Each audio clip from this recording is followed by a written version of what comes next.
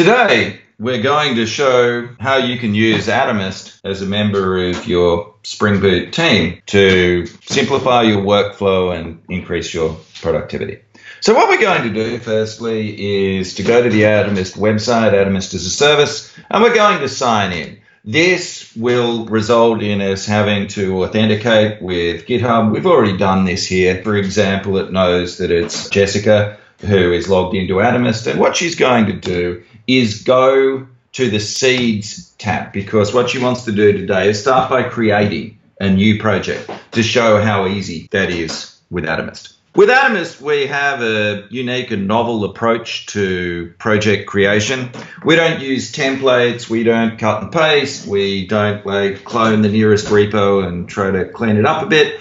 What we do is we take an existing running project, we run what we call a generator over it, which gathers parameters from the user and produces an independent project that has exactly what you want in it.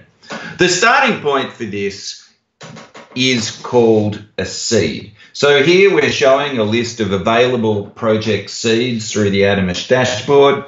If you had Atomist in your own organization, you could have custom seeds. These seeds are GitHub projects. So there's nothing magical about a seed. If we go and have a look at the Spring Boot REST MVC seed, which we're going to be using, it's just a GitHub project. We think Git is so good and that the model of having seeds as GitHub projects is very compelling. It means, for example, that your seed, your starting point for your new projects, is versioned. You can collaborate on it. If you want to fix something or update or add something, you just make a commit, ideally go through your normal PR process, and also benefit from the fact that it's using CI. If you're, say, using templates, when you edit the template, you won't know if it's broken the generated project or not create one. Whereas with this approach, 100% of the time, your seed is a building normal project. In this case, we're showing a Spring Boot project that knows absolutely nothing about Atomist. There's nothing in this project that is special for Atomist. And we also could use somebody else's project, we could use an open source sample, or we could use an existing project. So when we have him look inside this, we see that it has CI, and when we go into the source tree, we'll see that it's got exactly what you'd expect. It's got exactly one Spring Boot application class. In this case, it's in the com.atomist.spring package, but as we'll see, Atomist generators are extremely robust. They don't have to have hard-coded paths in them. So we're going to make this using a generator into a unique project for Jessica, and it's going to have the application package that she wants rather than the one that's in the seed. Going back to the list of seeds, you can see on the right there are those green buttons that correspond to GitHub topics. These are topics that we use to tag repositories. This means that we can easily search for our seeds and we can easily extend by adding new seeds. So what we're going to do is use the Java seed, and we're actually going to go to the pre-fill seed. This, interestingly, if you look at the repo that's shown, it's Atomist seed, Spring REST seed, it's the same repo.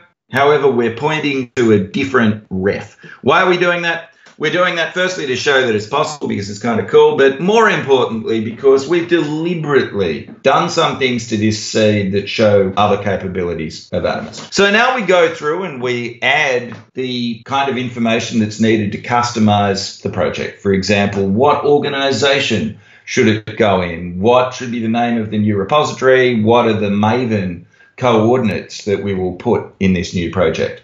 If you're familiar with the popular Spring Initializer tool, this is very similar to what they gathered. The difference, of course, is that we're going farther in that we're going to directly create you a GitHub repo. We also go beyond it in that our value doesn't stop after the repo is created. With Spring Initializer, we get a zip file and then we're kind of on our own.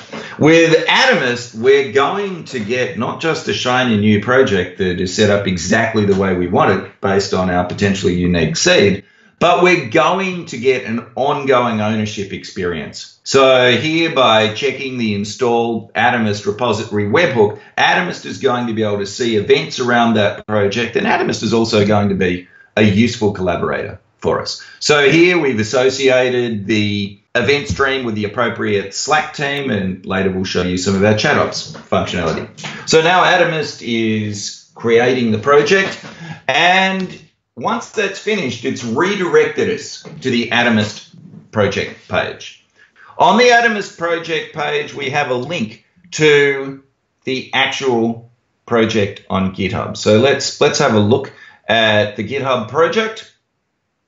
And what you'll see is that it's very similar in structure to the seed. However, it has a clean Git history, and it is customized in its Maven POM and also in the Java code itself. So when we drill into the source tree here, what we see is that it's been refactored. So whereas originally I think it was com.atomist spring, now we're seeing that it's com.fluffy.corgi, and it's Corgi application. It's a unique project, but it's based on the same structure. Returning to the Atomist project page, we see on the left the event stream. These are the events that occur on the project as you deliver it. Events are core to Atomist. Atomist is essentially an event-driven automation platform, and this stream of events enables you potentially to see the flow right through from code commits to deployment and even APM events. There are no events at this point because nothing has happened to this project. It's a shiny new project. Nothing has ever happened to it. On the right, we see information related to Atomist automations. So we see some alerts that are the results of automatically running Atomist automations on this project and spotting things that are concerning. And we also see related commands. These are associated using those GitHub topics that we can see at the top right. So for example, we could enable Travis CI if we didn't already have CI. So let's start with the alerts. The idea is that Atomist helps you identify anything that you should worry about with respect to your project, and in many cases to fix it automatically. So we can see that one of the alerts concerns the Spring Boot version. This seems pretty concerning because particularly after the Equifax event, I think we're starting to see that keeping things up to date is a rather good idea.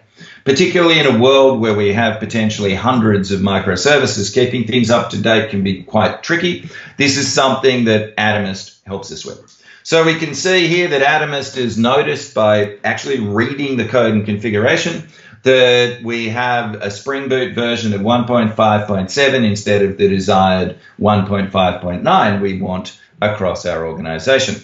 In this case, Atomist isn't just presenting us with that information, it's giving us a big green button that says solve problem. I love big green buttons that say solve problems. We're going to press that button, and this is going to result in Atomist running an automation that's actually going to make a commit to our repository. One of the core capabilities of Atomist is that it can manipulate code and configuration in a very clean way.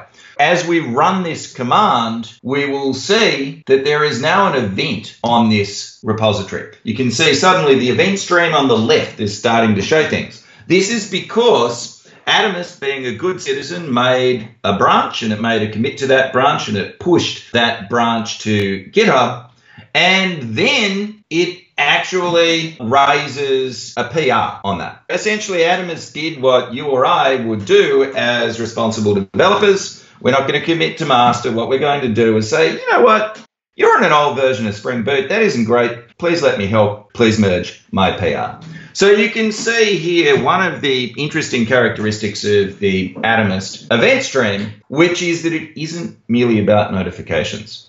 It gives you highly contextual actions. For example, when you raise a PR, one of the things you might want to do is merge it. Another thing that you might want to do is request a review. Atomist is pretty smart. When it gives an event notification that's available to the team, it typically provides actions that are actually really helpful in terms of the natural next step. So here we have more big green buttons. let's not merge it without checking it out. Atomist gives us a link in this case. So another nice thing about the Atomist notifications is that they give us links to the definitive source of information, such as, for example, a particular GitHub screen or a build log. In this case, we're going to have a look at that pull request. And as you can see, Atomist has done a very neat job of taking 1.5.7 and updating it to 1.5.9. This pull request looks pretty good. It looks like something that we can safely merge. So let's click that big green button and let's merge it. That results in yet another event in our event stream. And Atomist also says, what's the kind of thing that you tend to do after you merge a PR? You probably want to delete the branch because we don't want branch proliferation. So we get another one of these buttons that says, hey, click here and this useful thing will happen. The buttons correspond to Atomist automation. So you can create your own notifications with your own buttons that run your arbitrary commands as well as the ones we get out of the box. The event stream is available both through the web interface and in Slack. The web interface gives one place to go and look at your project and see what's happening on it. It's kind of partly a reference as well as an event stream. However, Slack is very, very compelling for the event stream side of that. Obviously, it's possible to integrate into Slack bots that will surface information from GitHub, Travis, etc., Heroku. We believe that the Atomist integration is superior because it correlates all the events that relate to a particular activity, potentially right through to production. Here, in the channel for the Buick service, we can actually trace right through from commit to deployment. So we see the CI build that's triggered by a commit, and we see the deployment through an agent that's embedded into the Spring Boot app when it starts up. So Atomist gives us visibility from code commit through to application startup, so we can see what code's running where. So Atomist gives you messages that are contextual, that are constantly updated, more respectful of your screen real estate, and also have these useful action buttons. And we can go into a particular channel, so the Corgi channel here, and we can run commands that will be aware of the context. So they'll be aware that this command should run on that service. We're going to run a command that I wrote for my talk at Spring 1. I had a chat a couple of weeks ago with my friend Phil Webb, who's the lead of Spring Boot. Showed Phil some of the capabilities of Atomist, particularly what we call reviewers, which is our ability to scan project source code in a sophisticated way. And Phil got pretty excited, and Phil had various ideas relating to things that Phil hates. You know, really a lot of the goodness of Spring Boot is to do with an opinionated take on things. And there are certain idioms that Phil doesn't like. Following that conversation with Phil and a couple of follow-up emails, I wrote a command called Ask Phil. What this does is run on a repository and look at things that Phil doesn't like. One of the things Phil doesn't like is the old style generic at request annotation, the Spring MVC at request annotation. What Phil prefers is the new ones like at get mapping, at post mapping, that are a little bit simpler, and it seems that people in the community find them clearer. Here, what this automation has done is it's found two old style annotations and it has flagged them. And on the jump to link, you'll see it goes precisely in the source code to where that problem is. It's also found some unnecessary component scan annotations. In Spring, you have at component scan, which says set up automatic scanning of your class path for Spring annotations. But if you have an at Spring Boot application class, you don't need the component scan because the at Spring Boot application class inherits that behavior. Phil says that he really hates having these unnecessary annotations. So I was able to use Atomist to write a surprisingly small piece of code that finds and zaps all such annotations. Atomist does a pull request rather than commits to master. And when we look at the Java code change, we can see it's very clean. It's just zapped that particular line. And here we can use exactly the same action buttons as we could in the web interface and we could merge this pull request conveniently using Atomist. If we go back to the web interface, we'll see that those events also showed up there. If we refresh the page, we can see that one of the alerts has gone away. So because we've merged these fixes in master, we actually got rid of the problem. The ability to scan repos and make automatic fixes even on one repo at a time is useful, but really, do we want to go around and ask Phil, for example, about every single repo? We're going to get sick of doing that. I think Phil gets sick of doing that. So Atomist also gives you the ability to run scans or commands across a large number of repos. So in this case, what we want to do is we don't want to ask Phil. We want to unleash Phil. We want to cause Phil to look at all our repositories in this organization. Here we see Phil. We're going to see his face for a little bit longer because he's going to have to think a bit harder about this. But Phil is going to inspect all our projects in this organization. Clearly, if they're not Spring Boot projects, Phil's just going to ignore them and move on. But if he finds Spring Boot projects, he's going to actually do the things that we've seen before. So it's exactly the same thing, but it demonstrates one of the things that computers are rather good at, which is that if we can take a tedious task and we know exactly how to do it once, we can teach a computer so that it can do it 10 times, 100 times, 1,000 times. It doesn't get tired, it doesn't get bored. In this case, it's a perfect example of the power of automation, that we can take something we know how to do and we can scale it up. So here we have exactly the same commands that have run on all our repos. We're also in the process of implementing an organization level page for the web interface where you'll be able to apply these kind of reviewers and commands across all of your projects. Finally, let's have a look at some of the code behind this. As I said, there's a surprisingly small amount of code in some of the automations here.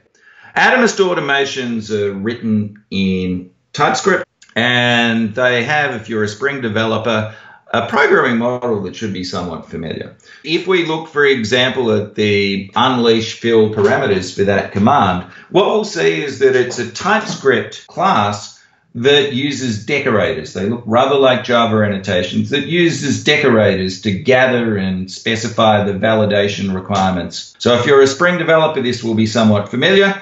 The command handlers themselves implement the handle command interface and take these parameters as an argument.